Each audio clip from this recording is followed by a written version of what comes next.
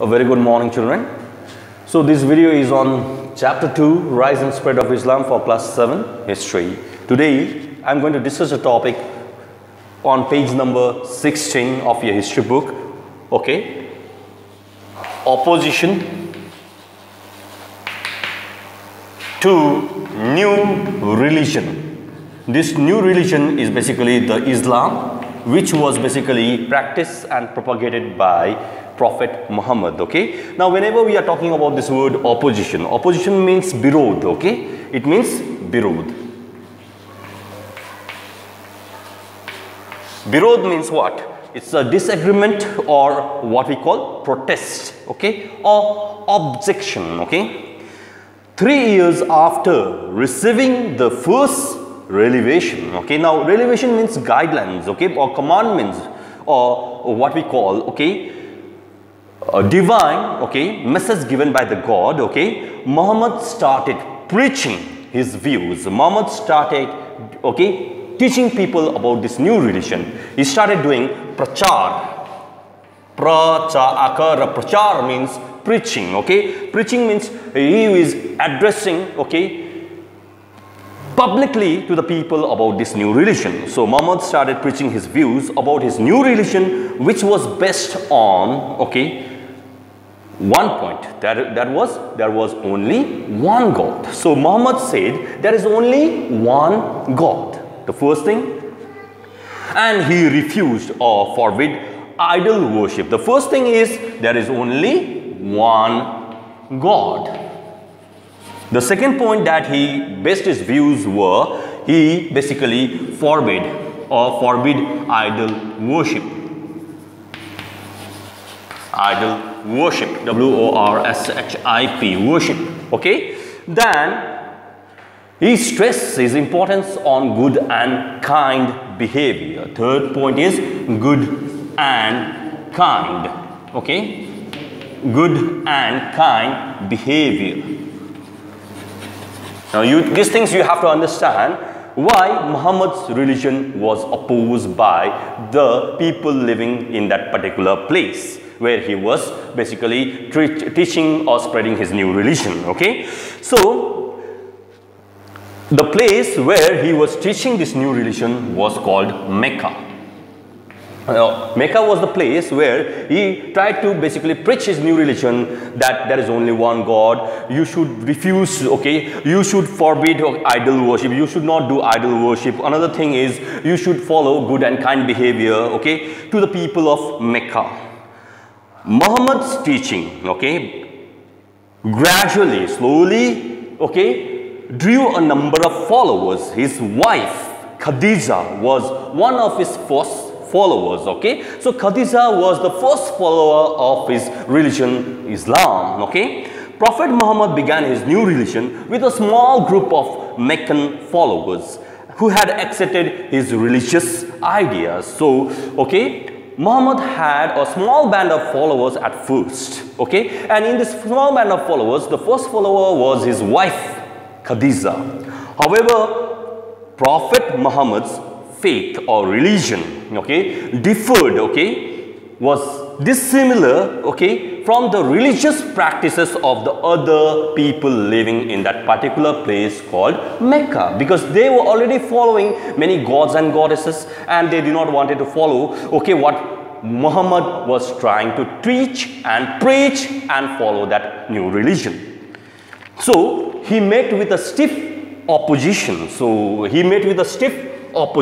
Okay, disagreement, since he had denounced, okay, traditional belief. So now the first thing is you come to know is he had denounced publicly, okay, declared that this old religion that the people of Arabia was following was wrong, okay, or not equal to this new religion. Okay, so it was basically a wrong way of following a religion, he said. So he met a stiff opposition because he denounced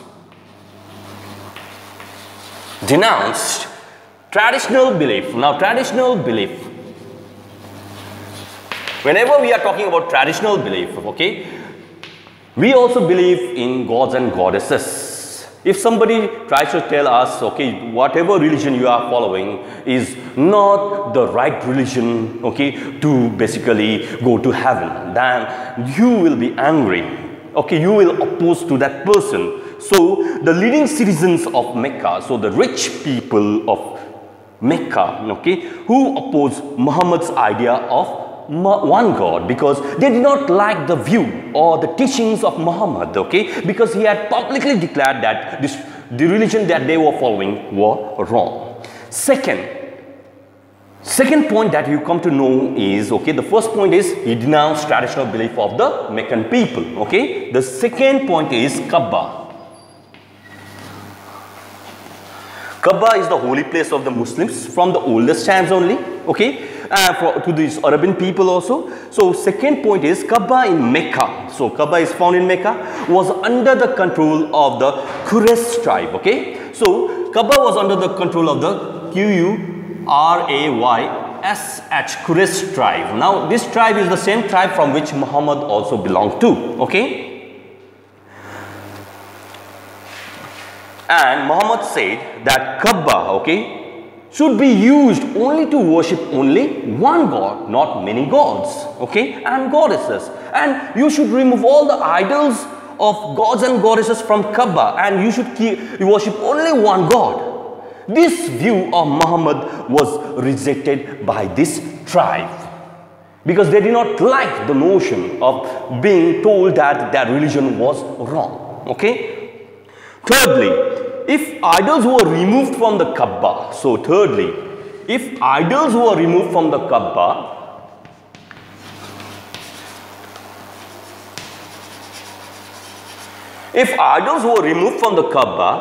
then what will happen? What consequences will befall upon the Meccan people, okay? Thirdly, if idols were removed from the Kaaba, the wealthy Arab merchants, so the wealthy Arab merchants, now merchants are basically Bepari, okay? Bepari means wholesale, okay? What we call traders, okay? Feared huge losses in business, in Bepar, okay? In business they might have a loss, because this will reduce the number of people, okay, coming to this holy place called the Kaaba. Because Kaaba was famous for idol worship in the olden times, and people used to visit Kaaba because it was a holy place. And if Kaaba was removed of its idols, that is 360 idols, then what will happen? It will have a loss in the business. This was another point which was not liked by the Arabian people, okay. They rejected the view of Muhammad worship of only one God.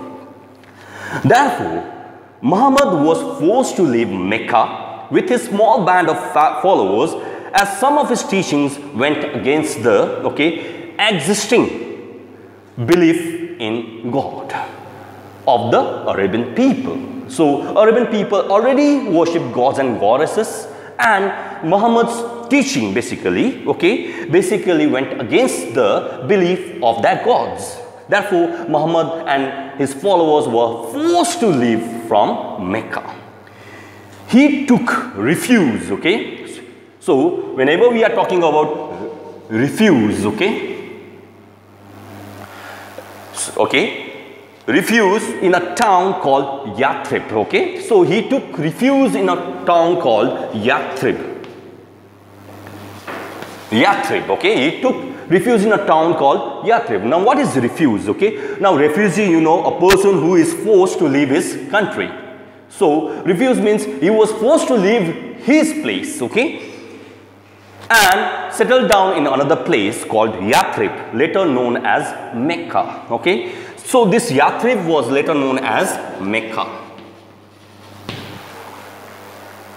Later known as, not Mecca, sorry. They basically, okay, were thrown from Mecca and they settled down in Medina, sorry, okay. That was a mistake, okay.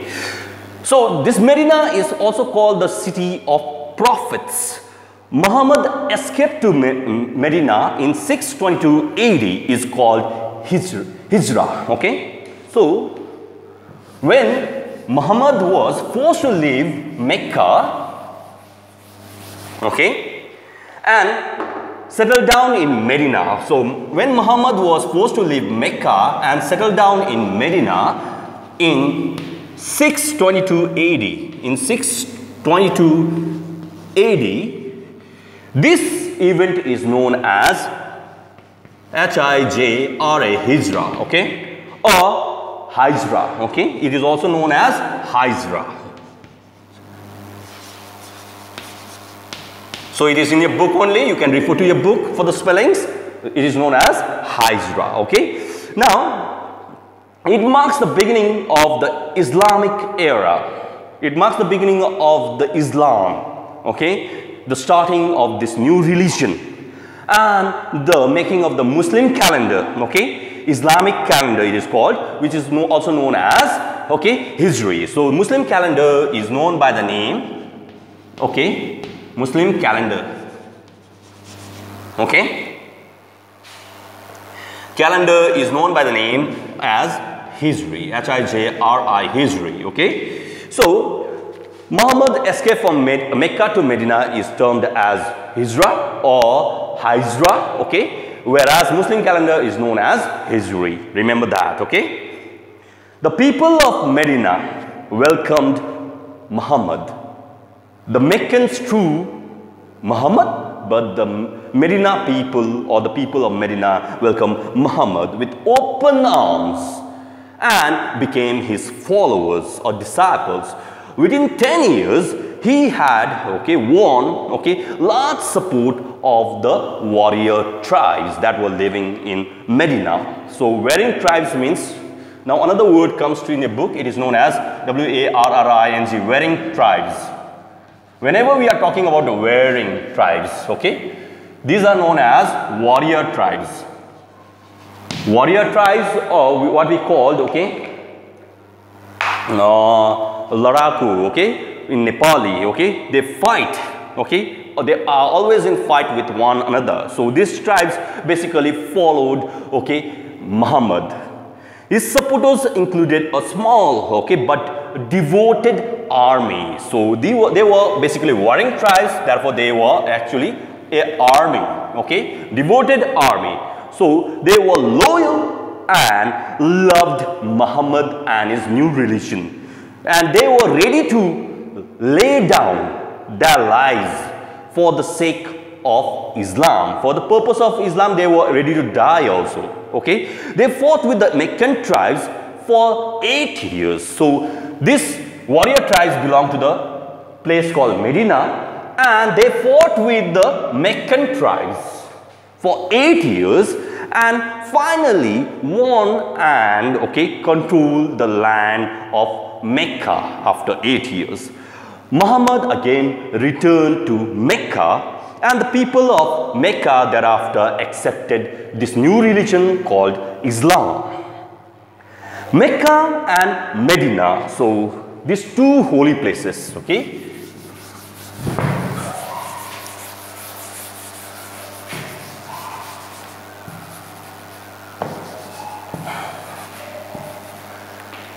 Mecca and Medina became the two holy places of the Muslims, where Prophet Muhammad had taught his new religion, preached his new religion, as well as propagated his new religion. Okay, so these two places became the two holy places of the Muslims. Now we come to know that Muhammad died in 632 AD. So Muhammad actually died in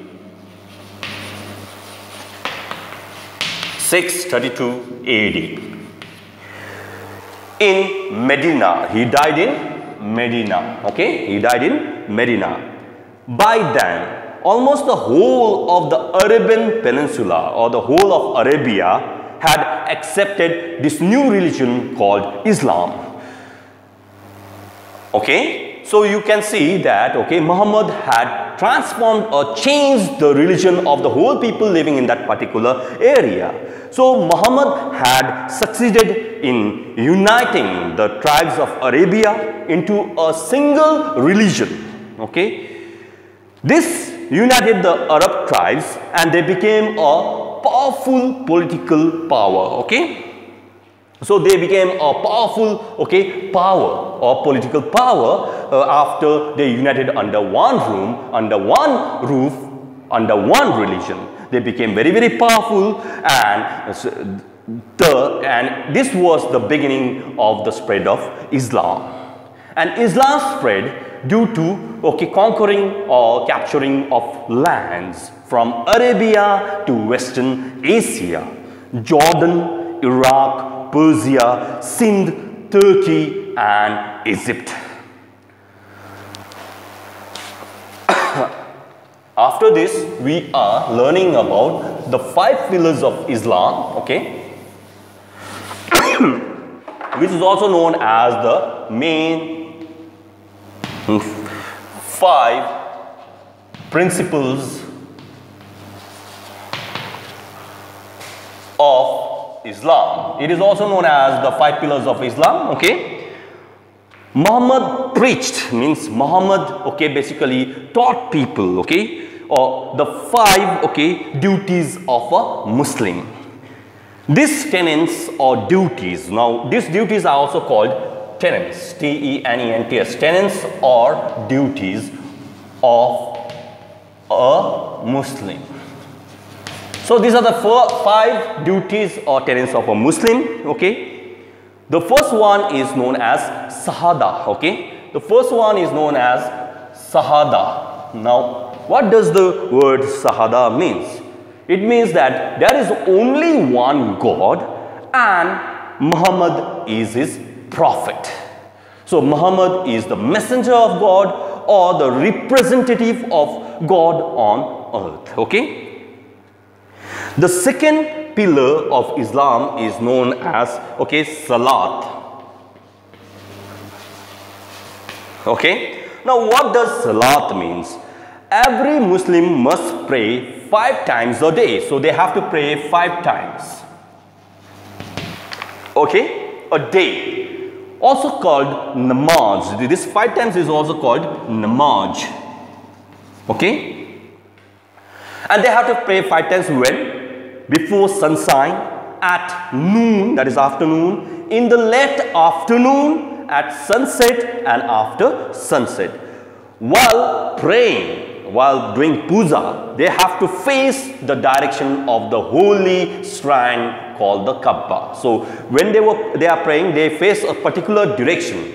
That direction is towards the holy place that is called Kaaba. Okay.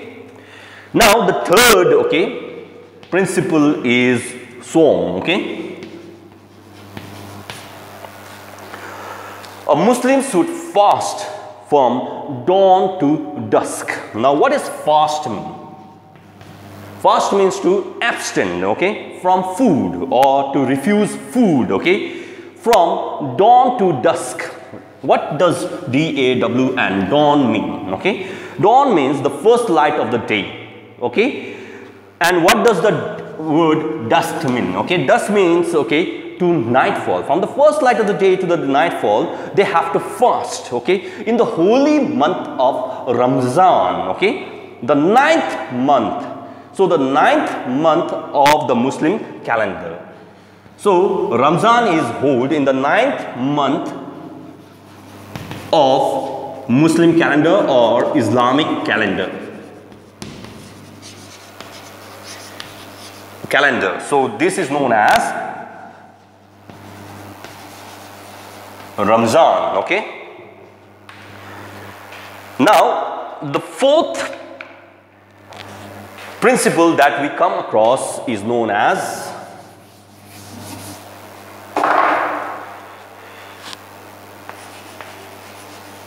Zakat, okay. Now what is Zakat? Every Muslim must give a certain portion of their wealth as alms, okay, as A-L-M-S, alms, okay, to the poor. Now alms means money or goods contributed to the poor. So you have to give some money to the poor or the beggar, etc. This is known as Zakat, okay. Now we are moving on to the 5th point, okay, that is known as Hajj. Hajj means, okay, pilgrimage, or you have to visit the holy place. Okay, so the Kaaba at Mecca is Islam's holiest place or shrine. Every Muslim who can afford to undertake, every Muslim, I'm talking about every Muslim in the world who can afford to undertake the annual pilgrimage. So annual means, okay, once in a year. Once in a year, they have to go on a pilgrimage. Pilgrimage. Pilgrimage is also known as Hajj. Okay. To Mecca must do at least once in their lifetime. Okay. Between the period of their birth and death of a person should visit this holy place once in their lifetime. So these were the 5 principles of, okay, Islam, or also known as 5 pillars of Islam. Hope you find this lesson useful. Thank you for listening and have a good day.